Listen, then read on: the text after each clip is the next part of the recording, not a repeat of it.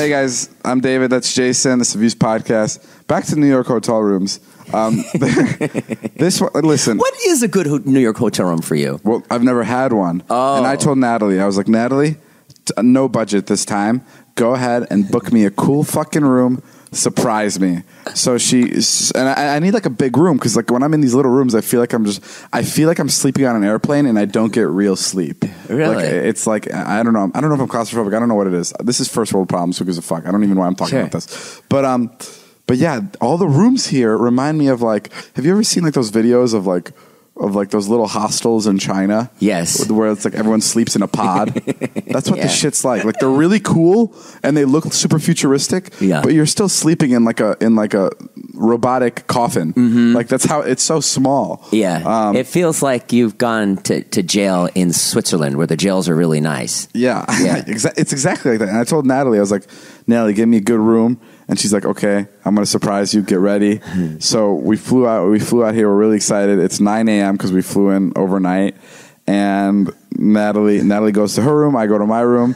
And right as I'm opening my room, I get a text from her saying, I fucked up.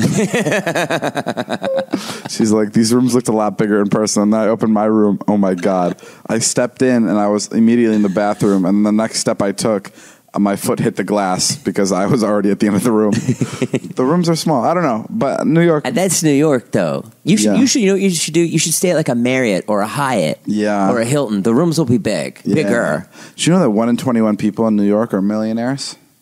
Wow, really? Yeah, fun fact. Maybe we should move here. Why? What would that do? You would just add to the 20 statistic. Yeah, I know, but maybe I'll like catch on. You'd be one of the 20. Yeah, maybe I'd invest in something like small hotel rooms. I mean, you have to be a fucking millionaire to live in this city. Everything's so expensive. I was here last night before David. I met Snooki last night. Oh, how was that? Yeah. You know, I should know not to ask a celebrity for a photo. I should know, right? No, Snooki's different. Okay, because I could tell before I asked. I was like, she's not going to want to take a photo with me. Really? She was there at this BuzzFeed thing I was doing, and she was there with all the girls from Jersey Shore, and they were drinking, and they were loud, and they were like doing their thing. You know what I mean? Were they on camera?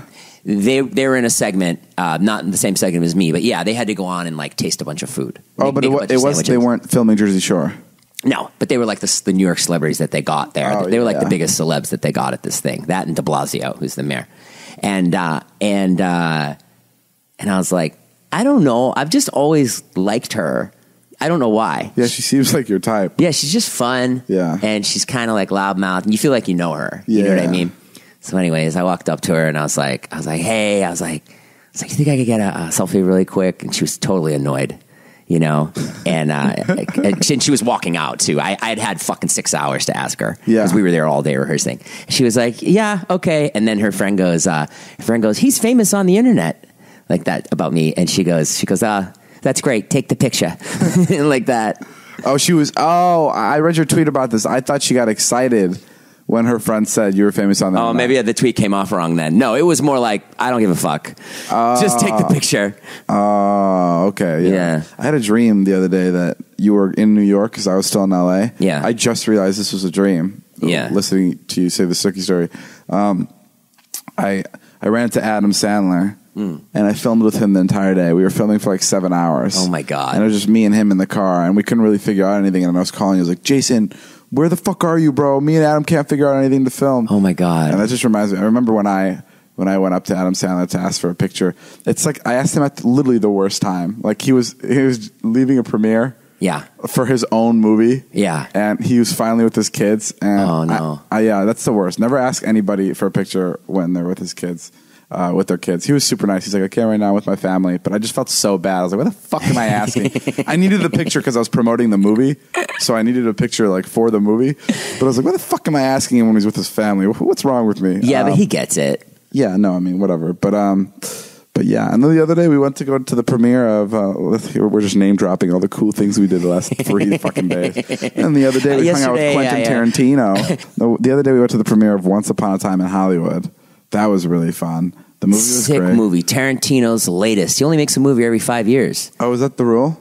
Well, it's not the rule, but I mean, Oh, I can't remember the last one that came out. That's how it's come out. Yeah, they're art films. You know, they're like Brad Pitt's in it, DiCaprio's in it, and Margot Robbie's in it, which are like the 3 biggest hitters. And a lot of the movie was filmed on Jason's street, like Jason's, like where he lives, like his actual house. Like you see all of his neighbors in the shot, which is fucking crazy. Because I remember we left the movie and immediately we went to Jason's house because he was doing like a surprise for me, and it was literally like we were in the fucking movie. Yeah, it was I don't know. That was really bizarre. When you go to movies, do you absorb the character? So the first 30 seconds you walk out of the movie, you think you're still in the movie. Yeah, of course. Like every time I leave like a fast car movie, I speed. Right. Like I'm going like 100. I walked out feeling like Leonardo DiCaprio. Whoa. And then like I couldn't find you in the bathroom, and I was like, no, Leonardo DiCaprio would be able to find him. You sound a little crazy thinking you're DiCaprio. No, it's insane. It's insanity. That's why I'm bringing it up. But we saw Quentin Tarantino on the carpet, and Jeff went up to Quentin Tarantino. If you don't know, he's a huge director, like one of the biggest, top 5 probably of all time, right? Top 10, top 5. Yeah, definitely top 10. Yeah, he's a huge director, and Jeff goes up to him and shakes his hand, and he goes, "You got what it takes." Is that what yeah. He goes, "You got what it takes." Yeah. And Jeff just told us he laughed, and then Jeff would tell us the story. He'd tell us that story over and over again. And what would he do? He would tell it over and over again, and each time he would tell it, he would embellish a little bit more, like Quentin's reaction and how much Quentin laughed. Like the first time it was like, I said what it takes, and Quentin Tarantino didn't really know what to say. Yeah. And by the end, it was like, he loved it. He loved what I said. He was dying. He said what it takes back to me. He was laughing so fucking hard. He shook my hand back, gave me a hug. I'm having dinner with his family tomorrow. Yeah, no, he was really getting into the story. No, the movie was great. I got a cool picture of Leonardo DiCaprio. I could have gotten a cooler one, but I was too slow. I was standing right in front of him because I knew where he was about to walk. Right. And I was like ready to take a picture, and I was already holding it like on him. And then he walks by and he goes, and he points to my camera like a cool movie star, and he goes, "Oh wow, that's interesting," because I was the only person with a disposable camera, and like I was listening to what he was saying, and I wasn't taking the picture, and I snapped it right after he stopped pointing, so I missed the cool moment. David now, when he goes to these premieres, he hands his vlog camera over to someone and just walks around with this disposable camera. Oh, it's so great, which is pretty funny. It's pretty funny to see. I'm sure if I didn't know you, I'd be like, who the fuck's that kid just walking around with a disposable? It's funny. What's he hoping to get like Margot and DiCaprio and like Quentin were all like in like a roped off section on the carpet, and then I saw John Stamos in that same section, and that was like my aunt. I went, "John," and he went, "David," and I went, "Fuck yes!" And I hopped over like the little ropes they had to block him off, and nobody said anything because I was going to say hi to John Stamos, and he was cool with it. Right. So all the security was like, "Oh, he's cool." And I remember we got tickets to the premiere, but we weren't allowed on that portion of the carpet. Right. But we were going like into the theater to watch the movie. And a bunch of people came up. That was like the perfect timing. A bunch of people came up to us, like saying, "David, Jason, can we have a picture? Can we have a picture?"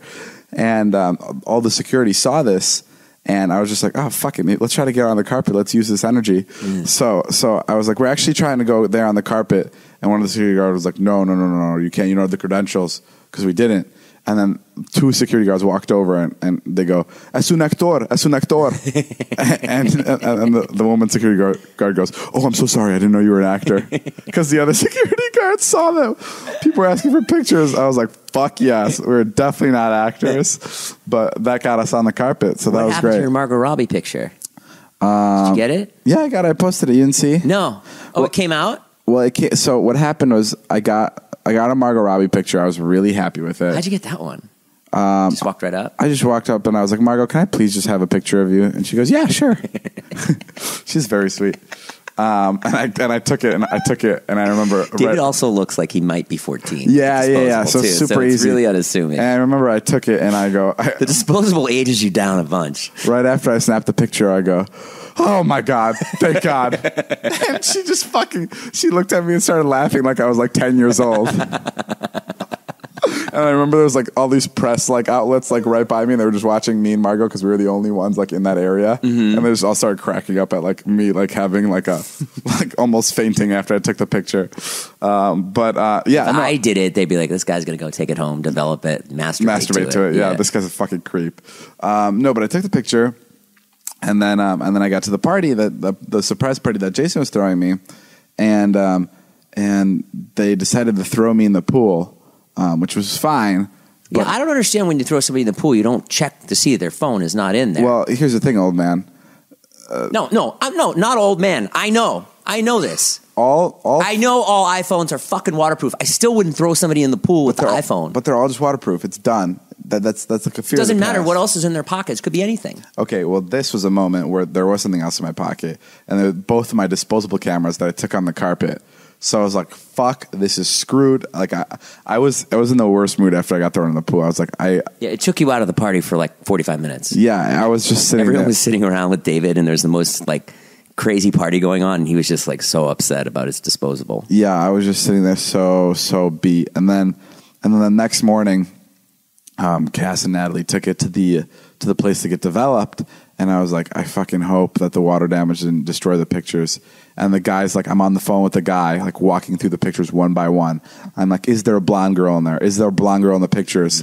And he goes, not in this one. I see someone with brown hair. I go, no, that's not it. And he goes, okay, I see a man with, I'm like, that's not it. We're going through pictures one by one, like seeing which ones made it. And then he went through all of them. And he's like, no, there's no red carpet pictures here at all. Oh. And then then I had like this like brain blast. I was like, oh my God, I left it in the jacket. So I walked it to my car. No. And it was in the jacket of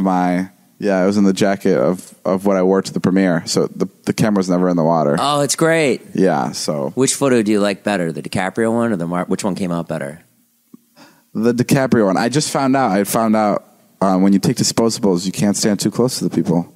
Because that's when I stand close to you and it's the daylight, the flash just fucking. This is such a stupid thing. I should have realized this way sooner.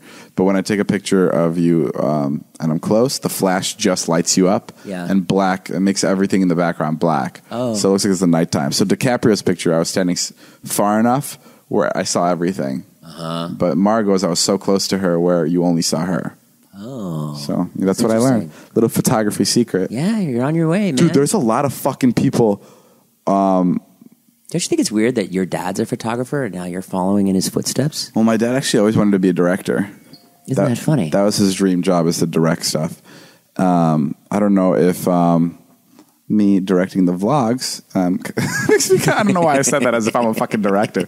Well, actually, Jason, my dad always wanted to be a director, which I've always already been. Quentin Tarantino, Martin Scorsese. Yeah, you know us. David Dobrik. You know us directors. No, but dude, have you seen how many disposable pages are popping up? No. Oh my God. A lot. Yeah, it's like someone from my hometown. Hillary Duff's disposables. I don't know who said it, but someone close to me was like, I went to go buy a disposable camera, and the people at the store were telling me that they just got a shipment last morning and they were sold out already, that they don't know why they're selling so quickly. Wow. They've never sold this quickly. Isn't that crazy? Oh my God, that is nuts. So cool. I definitely didn't start the trend. Right. I want to say that. I definitely stole it from like my friends. But I feel that's really exciting.